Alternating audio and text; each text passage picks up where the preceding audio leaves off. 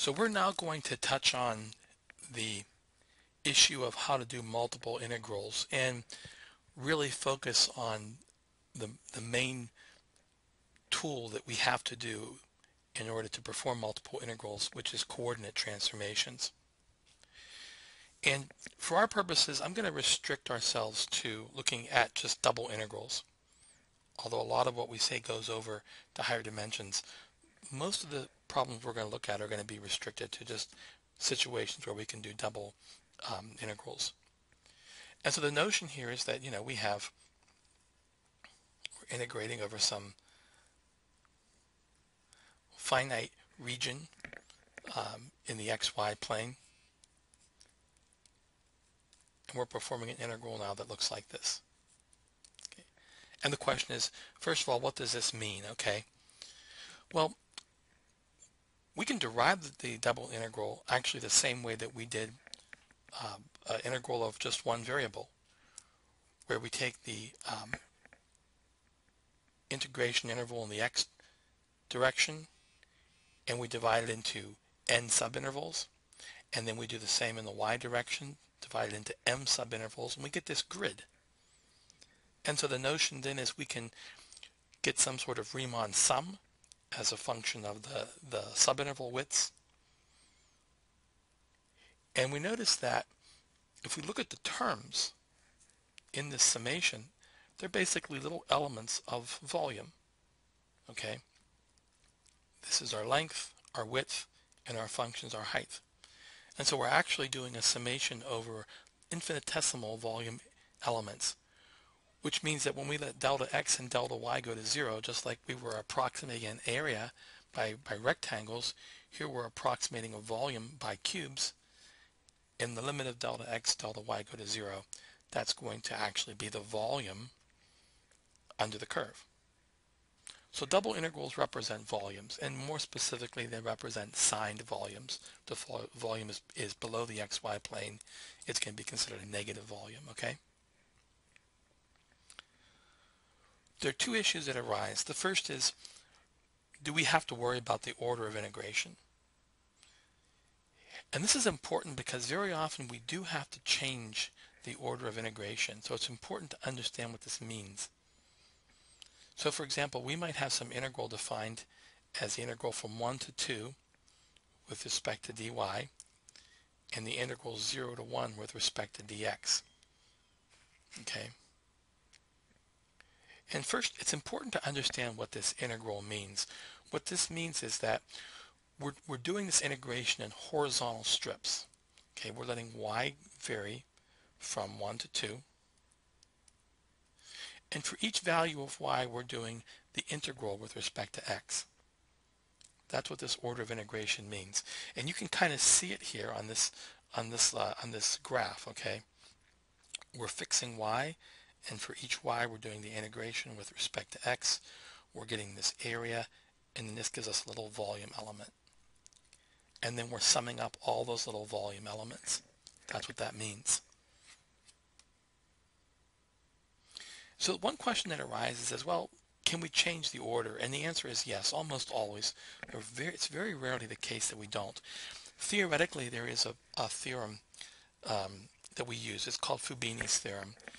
And I won't go into the proof. It's quite difficult to prove, but long story short, it just says that if the function is bounded on this rectangle, and this notation is just referring to, it's the Cartesian product. This Cartesian product basically refers to this area right here. Okay. Saying that if f is bounded on a finite rectangle and one of the integrals exists, then we can switch the order of integration. Okay. So it's very rare that we have to worry about the order of integration. The question of how we change the order of integration can be a little tricky, and I'm going to give you some practice problems on that. The bigger issue comes up in how we change variables. It's very often the case that we want to do an integration in another set of variables, possibly because the integral is easier or it's just better suited to the geometry of the particular region we're looking at. And suppose we wanted to just transform from Cartesian to polar. can I just change, x to r and, y to theta, or can I substitute in for x and y in terms of r and theta, and then just let my differential be dr d theta? And the answer is no. And so remember what we had to do before when we did the u substitution, which is a change of variables. First, we had to change the integrand. So this means that I'm going to have to be able to solve for x and y in terms of my two variables of integration, u and v. And I'm just going to substitute those in. So usually changing the integrand is not difficult. One of the parts that is different, though, is the differential. And so the differential last time, it was like this, but it wasn't quite as involved. Here, what we have to do to change a differential is we're going to say the differential dx dy is equal to the determinant of this matrix, which is called the Jacobian matrix.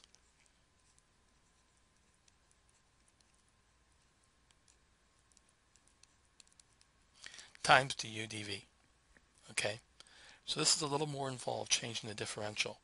And finally, we have to change the limits of integration. And this can be very tricky. So let me do an example first where we have to concentrate on just changing the differential, okay? And I want to look at this integral where I'm integrating e to the minus quantity x squared plus y squared in the whole xy plane. I want to do this in polar coordinates. And I'm going to show you why this integral is important later on when we do a homework problem. Okay, so I'm going to start off. I'm going to find x and y in terms of r and theta. And I'm going to change my integrand, so that's relatively easy. Then I'm going to compute the Jacobian. So I take the partial of x with respect to r, and I get cosine theta. Partial of x with respect to theta, get minus r sine theta. And do the same for y. And when I evaluate that Jacobian, I just get r. Okay.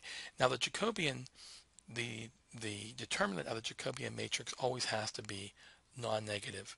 But in this case, I don't have to worry because r itself is defined as the polar coordinate, which is always non-negative. So I don't have to put absolute values around here. And finally, I change the limits of integration. Well, if you think about the limits of integration in the xy plane, basically r can go from 0 to infinity, and theta can go from 0 to 2 pi. And so I put all this together, and I get the following. Okay. Now notice I can change the order of integration because I can show, if I wanted to be really careful, I can show that e to the minus r squared times r is bounded. Okay. And as long as it's bounded and continuous, and the integral exists in one direction, it'll exist in the other. And so I'm going to test that. I'm going to change the order and see if it exists. How could I prove this is bounded, by the way? I can use L'Hopital's rule if I wanted to actually prove this. I can show that this is bounded using L'Hopital's rule. And if you want to, you can do that as an exercise. And so since it's bounded, I'm going to change the order of integration and see if I can get it to work out. Of course, the first integral in d theta is easy because this just evaluates to 2 pi. And the second integral is not that difficult because I can use the change of variables. U is equal to r squared. And this final integral just evaluates to 1. And so I'm going to get pi. And we're going to see why this integral is important. It actually relates to the normal distribution. But this shows you, this is an example that focuses on just the change of variables. Notice the Jacobian was really the major part because the changing the range of integration was not a big deal. This was kind of obvious how to do the limits of integration. Now I want to focus on an example where we're looking at the limits of integration. So I want to evaluate this integral right here. Okay. And it kind of makes sense to say, well, let's choose the variables u is equal to x plus y and v is equal to 1, y minus 2x. Because you notice to try to do this integral would actually be quite difficult. Okay. And in fact, it would be an interesting exercise to see if it would even be possible to do. because you have this square root of x plus y, which would make it very difficult to integrate everything else. It's probably possible, but not very easy. So the easy thing to do is to do a change of variables. We always take difficult problems and we try to change them into simpler problems. So I know how to integrate this, and I know how to integrate this. And so it makes sense to try this change of variables. Okay, so first of all, we have to change the integrand. Well, that's easy. I cold-bloodedly set this up so the integrand will be easy to evaluate. Then I have to do the differential, and I'll leave this as an exercise to you, but if you notice, this is just a linear system of equations, and I can easily solve for x and y in terms of u and v. And when I take the partials and put them in the Jacobian matrix and evaluate the determinant, I just get 1/3. And I'll let you go through the math and verify that. The reason why I chose this example was to focus on the limits of integration. So if we go back and we look at this problem,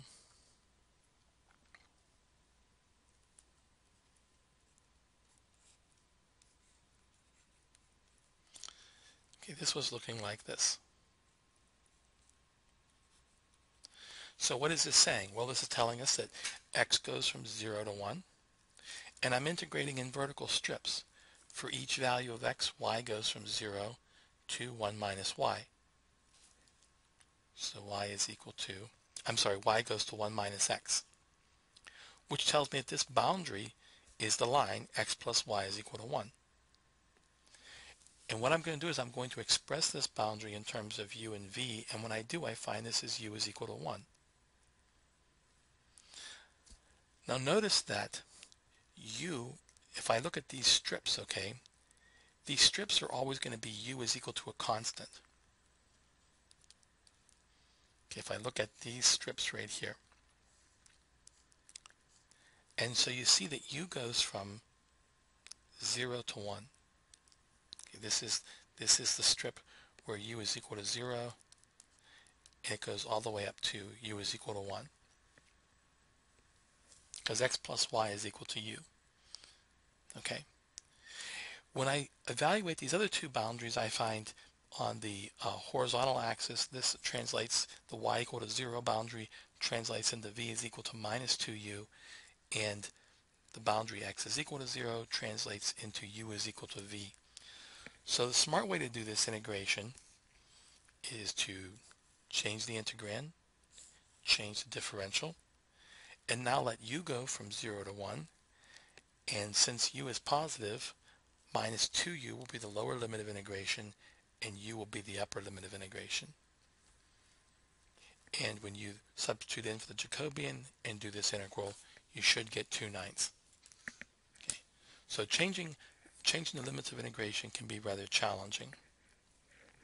And I'll give some practice problems on this. This is important to know how to do. Okay, next we're going to tackle our very last technique for our integration, and then we're finished with this sequence.